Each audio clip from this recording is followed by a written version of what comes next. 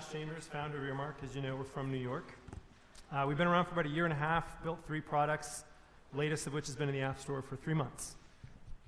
So Earmark helps you spend money on things that really are very important to you by skipping things that aren't. And in the process, we're helping to fix, we think, the mobile advertising industry. So before doing Earmark, we were in the advertising industry. So we did the UI for Nike Fuel Band. We built Epic Mix.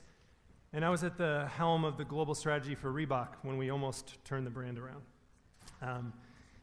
So Earmark was built on this insight that your receipts tell your life story. For most of us, what we value is more accurately determined by our receipts than anything else. It tells a history of what's important to us. So if that's true, the problem is most of us are telling stories that we aren't happy with. 75% of Americans list finance as their #1 stress, something that they don't like, they're not happy with. So our mission is to inspire people to spend their money unforgettably. And we think our product does just that. So I'm going to let my 2.5-year-old tell you how it works. Who loves dancing, traveling, and foreign films. Like most of us, Lola's day is full of decisions, most of which she isn't even aware she's making, especially when it comes to her spending.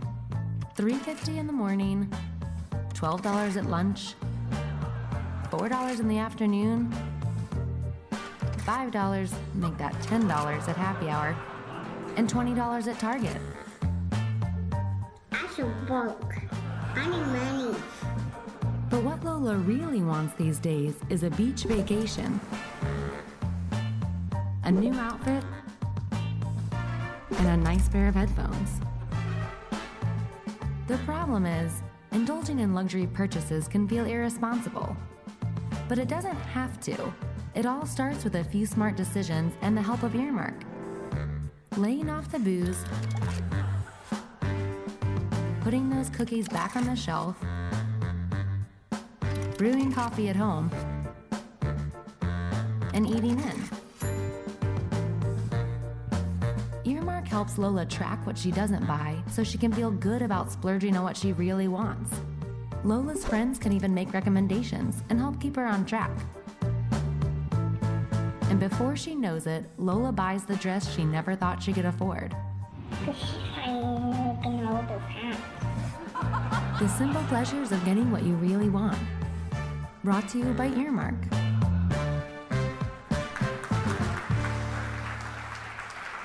She's pretty cute. She's pretty stinking cute. So the cool thing is, we know exactly what you intend to do with your money. So we can broker hyper-relevant ads. So here's a real Earmark user. He has $133 to spend. We know that he wants a pair of sunglasses. So this is an opportunity for Sunglass Hut to step in and give him 20% off because he's $20 away from his goal.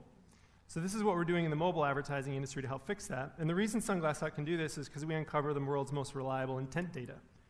So 3 months in, we've got about $1.5 million of spending intent. This is stuff that people want to buy. So this data combined with a $7.7 billion mobile advertising industry is why Panda Daily called this advertising gold.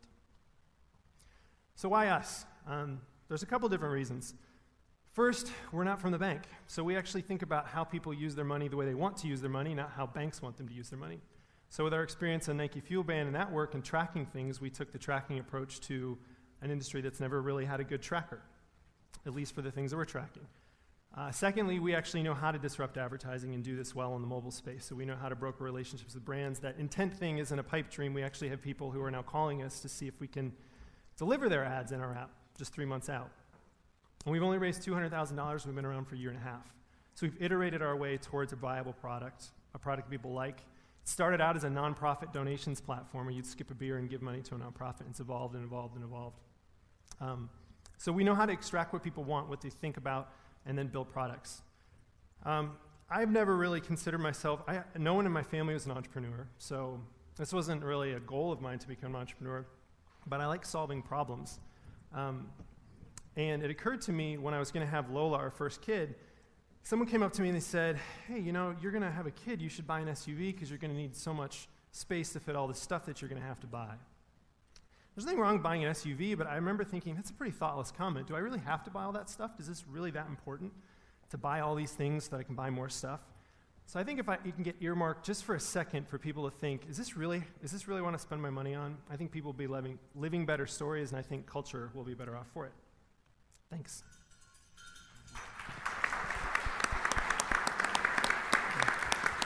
All right. So you got 5 minutes. Judges, who wants to start it off? You want to kick it off? Yeah. I'm going to get it in here first. So I love the concept, but I do struggle a little bit with, I guess, what motivates people to go into the app experience and kind of earmark, I guess, if you will, because usually there's some kind of like immediate reward. I know this is a little more long-term, and that's kind of the basis of the app itself, but like day in, day out, what makes people do this?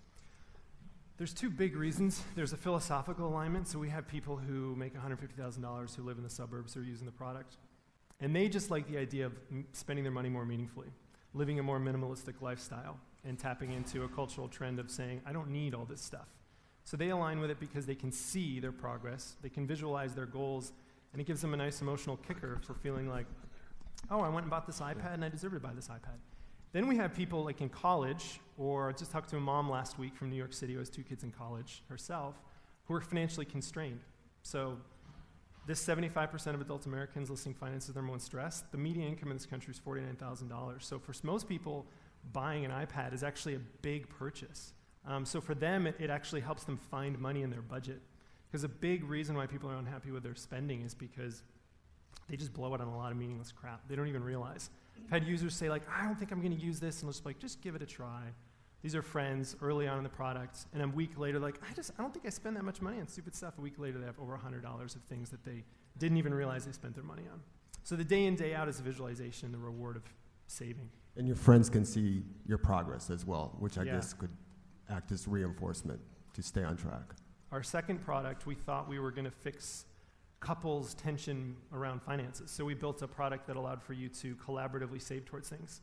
So you and your spouse, you and your boyfriend, girlfriend, you would say, I want to go on a trip. You would earmark something, that other person would get a push notification that said, hey, they just made a good decision. You would see your money accrue towards the same thing. We thought, oh, great, there's a lot of tension in relationships around finance. Let's fix that. People came back to us and said, we just want this to be more social. I want to be able to follow my friends, which was surprising because people don't talk about sex or money on social networks. So we didn't think that they would, and they just said, I just want to be able to follow people. So there's a competitive aspect, and there's something really fun about seeing what your friends want to buy and what they're skipping. Cool. I think it's really cool. I would have some concerns about how you're going to actually get your customers and then get your advertisers, but I'm sure you'll figure that out. I think one thing you should do, coming from, we have a tech studio and we did a business called Dollar Shave Club where we have this video, and the video was very helpful. And that video of your 2-year-old, you should do everything you can with it because it's very cute.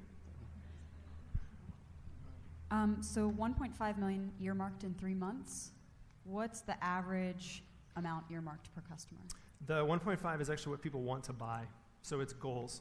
The average earmark per customer right now is about, we have people earmarking up from 150 to right down to nothing. So we'll have some customers that'll roll in and just add a goal and never earmark anything, which for us is actually still useful because that's still data that a brand can't get anywhere else. But amongst our active users, which we define as people who earmark once or more a week, they're saving on average about $50 a week. Quick question. So what is your current revenue and what do you need in order to grow at this point from an investment standpoint? Our current revenue is 0. We're pre-revenue still. We have a couple companies ad tech companies who have called us and said, we have clients, we're trying to get in the mobile space, can we deliver ads via you? So that's been great for 3 months in to have people who we can start testing our model against. We're operating on a $1 to reach one user financial model. And right now we're in the middle of raising our 3rd round. So we raised 70,000 friends and family, 120 seed earlier this year, and we're looking for 450 right now. One more question. What data are you tapping into? How do you get what their spend intent? I mean, are you tapping into banks or how? No, so people come into the app and they declare what they want. So in the Lola video, she actually adds a pair of Beats, a vacation, a trip. So they'll say what they want, they'll add a photo, it's very Pinteresty in that way. They can add a link and people can look at it, and that's where we get that information from. So it's all our data. I'd be careful with that as a barrier to entry, just because, I mean, I think the quantified self is cool, but I think the most successful ones are where they're almost just kind of invisible and they just pay attention to existing signals. So when you require, there's a cost to any kind of interaction like that. So Just something to look out for. Yeah, that's probably the biggest piece of hesitancy in terms of people who are reviewing the product. They're asking, will people actually earmark? So there's the goal setting aspect. That people love doing. They love coming to the app and setting up their wish list. We limit it to 5 items. So it's the 5 things they really, really want to buy, and they really enjoy that. I would just try to pay attention to some existing behavior if you can. I don't know if you can do that on Pinterest or anything, but yeah, just because I want it. I just don't want to have to do any new behavior for it. Sure. That's cool. Thanks. Any other questions? Are we out of time? We're out of time? I think we're out of time.